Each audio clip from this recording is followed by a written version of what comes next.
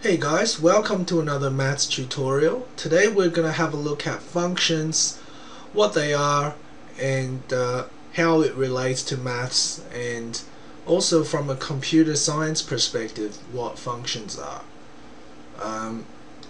So basically a function is an operation conducted on an input variable to give you an output variable. Now I know you probably listen to that and think, well, what does that mean? Well, I'm going to show you a simple example using Excel. So if you have a look at Excel, let's say I have a cell and I'm going to type a number into this cell. Let's say I type in the number 10. And then in the cell next to it in D4, I'm going to type in a function. And the function that I'm going to use is called the if function. So whenever you want to use a function in Excel, you press the equal key. So you press equals if,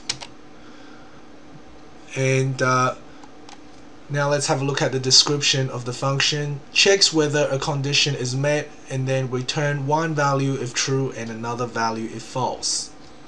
So if statement basically is a way of evaluating a cell, and let's say we want to evaluate whether C4 is bigger than 10, or yeah, if it's bigger than 10. And if it's bigger than 10, we want Excel to say yes, otherwise we want it to say no. Now let's see what happens. So Excel has told us no, because this number is not bigger than 10. Now let's change this number to 11. And you can see this cell is now saying yes, because this number is bigger than 10. And let's say we put in the number 5. And no, it's not bigger than 10.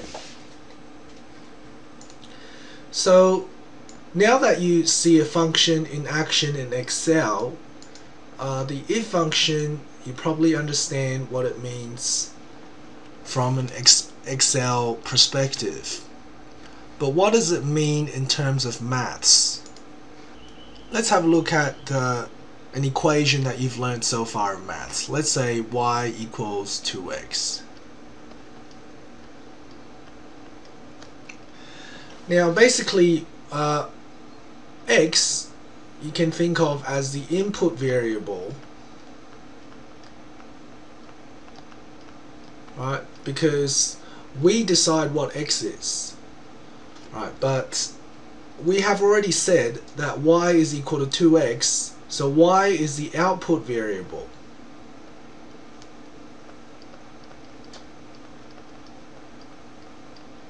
And 2x is therefore the function,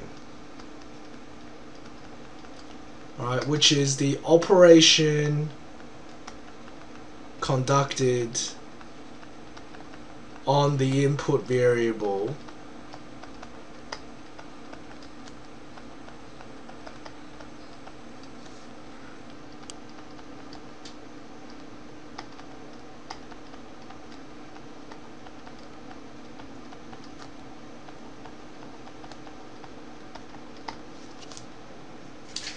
Alright, so x is the input, y is the output, and 2x is the function. So you also need to understand how to rewrite a function using function notation. So if you remember, in Excel we had if bracket. So in maths it's sort of similar. We have a function and bracket. So we have the input inside the bracket and the output we put on the other side of the equal sign. Okay, so let's say we define our function as if the function of x is the input, so x is the input and the output is 2x. So this is our function f. Now if I give you f of 3 and I ask you what that is, well, you simply put 2x, 2 times 3, so that's 6. So basically you follow the equation of the function, you put x where x is in the output, so 3 is the input, and the output is 2 times 3, which equals 6. So if I give you f of 7, then it's 2 times 7, which is 14. You can think of a function in the same way as all of the equation stuff we've been doing. So y equals 2x plus 1, that can be rewritten as f of x equals 2x plus 1, and so on. And you can also graph functions where you put in the x on the x-axis and f of x on the y-axis, and 2x plus 1, so you have x, f of x. So if x is equal to 1, y is equal to 2 times 1 is 2 plus 1 is 3. If x is equal to 2, y is 2 times 2 plus 1, which is 5. So we have x is 1, y is 3, x is 2, y is 5, and join up the lines. F of x equals 2x plus 1. So this is our graph of the function. Now let's look at a more serious definition of a function. A function is a relation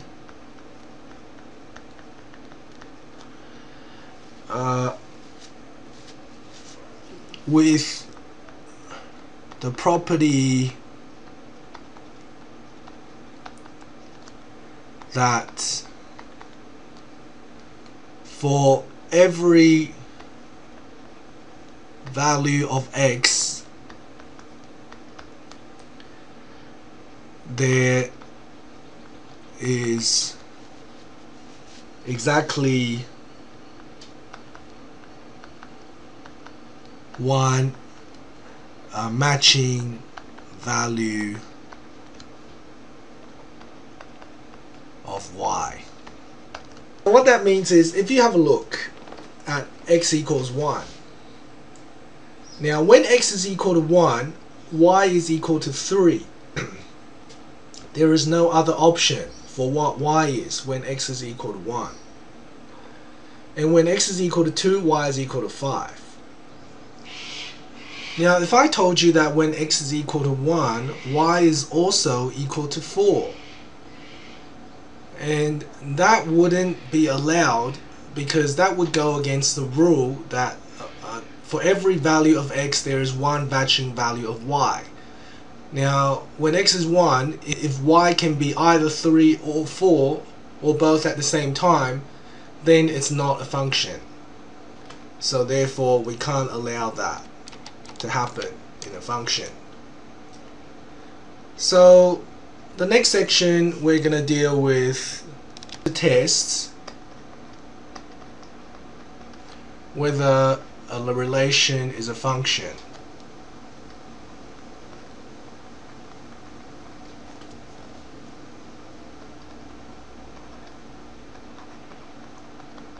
How to test whether a relation is a function. Now if I give you a set of coordinates for the relation, so let's say we have a relation where we have 1, 2, 2, 3, 3, 4, 1, 5.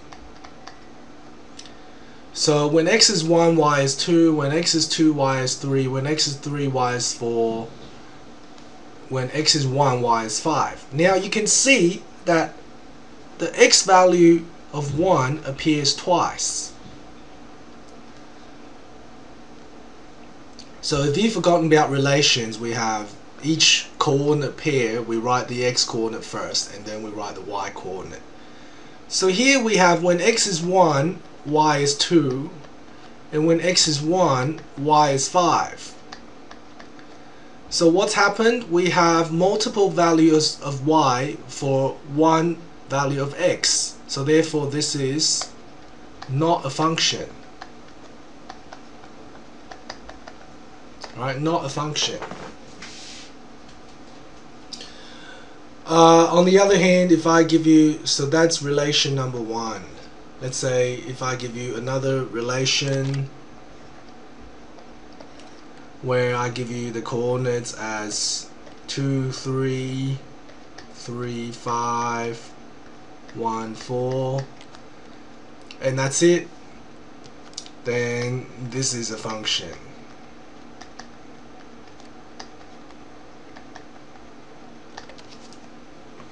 Alright. Another thing that you can also do is if I give you an equation, so let's say I give you y equals x squared, and you draw a graph of this equation. So we know that y equals x squared is going to be a parabola, so I'm just going to skip the numbers. We can do what's called a vertical line test. A vertical line test. And what that means is when you draw a vertical line down the graph, anywhere on the graph, okay, if you draw a straight vertical line downwards, you should only touch the graph of the function once. Okay, so the vertical line only touches the equation line once, okay, when you draw a vertical line downwards. So y equals x squared, this is a function, so we can tick yes, it's a function. Now if I gave you another equation, let's say we're gonna flip that one around. So I'm gonna give you x equals y squared. Now what's gonna happen is y will be equal to the square root of x, because we're gonna square root both sides. Positive minus square root of x.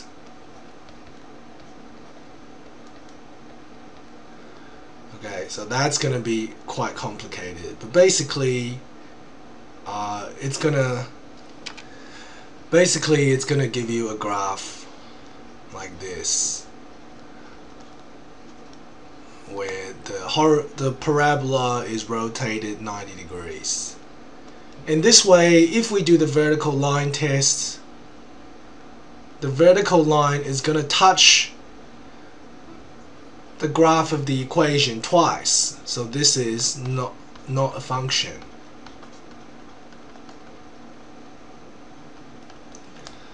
So this way you can test whether an equation that's given to you is a function or not. Okay, thanks for watching the function tutorial. See you next time.